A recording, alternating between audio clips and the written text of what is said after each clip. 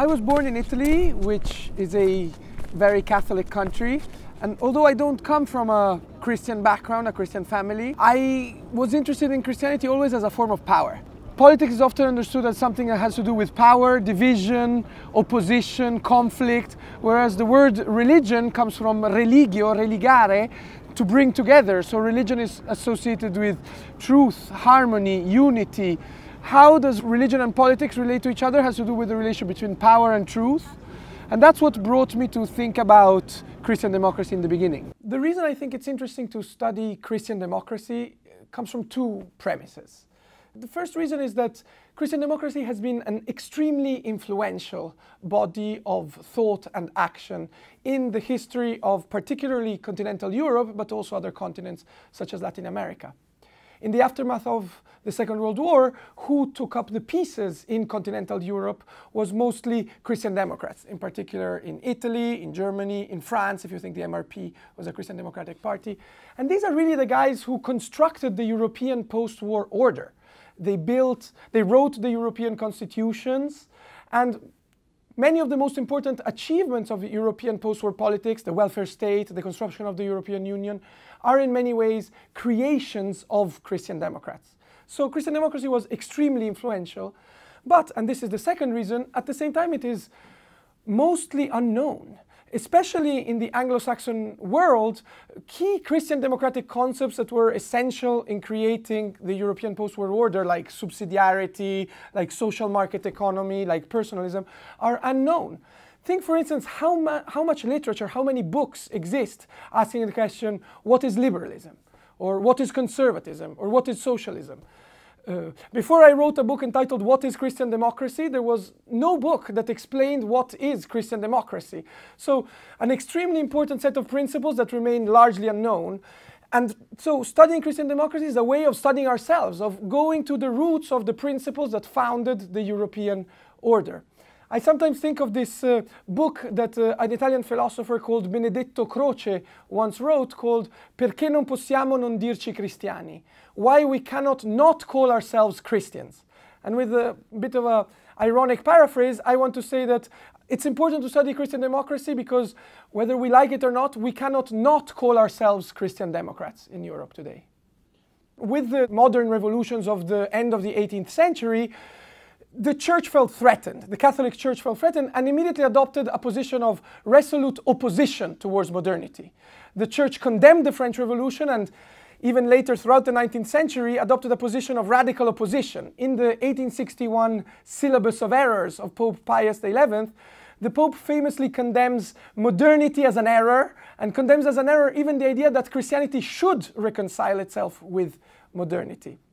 But over the course of the end of the 19th century and the beginning of the 20th century, the Catholic Church understood that this policy of radical opposition to modernity would run the risk of marginalizing it, especially politically. And therefore decided that they needed to adopt a different strategy and try to find ways of reconciling themselves with modernity, or as Jan Werner Müller puts it, making modernity safe for Christianity. And Christian democracy in many ways emerges out of this project. It's an attempt at giving a reinterpretation of modern principles that makes them safe for Christianity. The constitutions of many continental European countries were written by Christian Democrats. For instance, the Constitution of Germany, the Basic Law, begins with an appeal to God and enshrines many Christian democratic principles within it. There had been a few attempts in Austria during the interwar period under Kelsen to give a democratic interpretation of what the Constitution was and introduce the principle of judicial review. But what really brought judicial review to Europe was Christian Democrats in the post-Second World War period. And the function that they ascribed to constitutions was precisely to enshrine certain basic religious values in order to constrain the democratic will, to constrain the autonomy or the self-government of the people. The idea was that during the interwar period, with Nazism, with fascism, it had been shown that unhinged democracy could lead to very terrible consequences. And for this reason, they wanted to enshrine certain basic values, such as, for instance, human rights or the rights of the human persons into constitution, and give courts the right to constrain elected majorities from violating these basic principles. I'll give you another example. The welfare state. Many people today, especially in the Anglo-Saxon world, think that welfare states were made in Europe by social democrats, the so-called social democratic consensus, which may be true in some of the countries of the north, in Sweden, in Norway, and to some extent also in the United Kingdom, but cannot be the case in continental Europe for the very simple reason that social democrats were just not in power in many of the continental European countries. In Italy, in France, in Germany, there were no social democrats in power. So really, who built the welfare state in Europe? In continental Europe were Christian Democrats. And this reflects in the form that the welfare state has taken in many of these countries, which is rather different from the northern social democratic model. The northern social democratic model is based on an idea of equality, decommodification, universal access to certain basic principles. Whereas reflecting the underlying Christian democratic values that underpin the construction of welfare states in continental Europe, the welfare state in countries like Germany or Italy has a very different structure.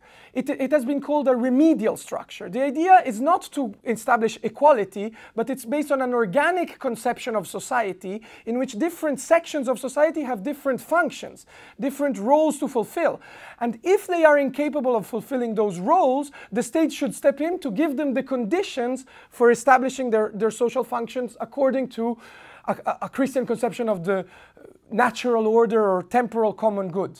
So this is a very conservative idea of the welfare state, whose function is not to establish equality, but to conserve harmony between the social classes and to prevent in many ways revolution and equality. Many of the most important founding fathers of the European Union were Christian Democrats. So let me give you a few examples. Konrad Adenauer, the Chancellor of Germany in the immediate post-war period. Alcide de Gasperi, the Prime Minister of Italy in the post-war period. Robert Schuman, the author of the famous Schuman Declaration that opened the process of European integration. These were all Christian Democrats. These were all deeply Christian Democrats. In these meetings that they had for planning the European Union, first they went to Mass, then they confessed, and then they talked to each other in German about the construction, the revival of a Christian Europe. And they write, and they're very self-consciously about it. In the research that I made for this book, I've had opportunity of interviewing many Christian Democrats in the European Parliament and in Europe. I participated in some European People's Party's events. And you really get a sense that they think of the European Union as their playground. It's their creation, and it's not something they accept the social democrats within it, but there is an idea that if they lose control over it, somehow the European Union would lose its purpose. In my book, to describe the way in which Christian democracy remains a structuring principle of the European institutional framework today, I use the metaphor of the hermit crab. The hermit crab, as I hope you know, is one of those crabs, one of those shells that you find on the beach, where the original animal that was in the shell has died, and crabs go in it and inhabit this shell. And this is for me also a metaphor of how European Union works today. The shell of the European Union was made by Christian Democrats.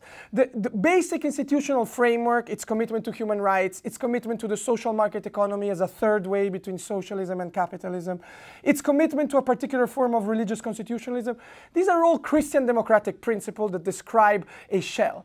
What happened then over the course of the second half of the 20th century is through the process of secularization, through the process of the crisis of political parties, Christianity, and more specifically Christian democracy, gradually died away. So the original creator of the shell died. And what happened in the 1980s, more or less, is that a new inhabitant came to inhabit this new shell. The rise of neoliberalism is a phenomenon of the 80s and 90s. Let me remind you, there were very few liberals in Europe in the 1940s and 1950s. Liberalism was a discredited ideology. It was Christian Democrats who were ruling the game. It's only in the 1980s that liberalism comes back in town, and it inhabits this shell of Christian democracy, giving it its own shape. So politics in Europe, for me, can be understood in terms of the tension implicit in the metaphor of a hermit crab. We have a Christian democratic shell that constrains the development of a liberal crab that at the same time pushes on the boundaries of this shell, giving it its own shape in one way or another. So Christian democracy remains as a structuring factor of European politics, even though as a live political phenomenon, it has been decreasing in significance.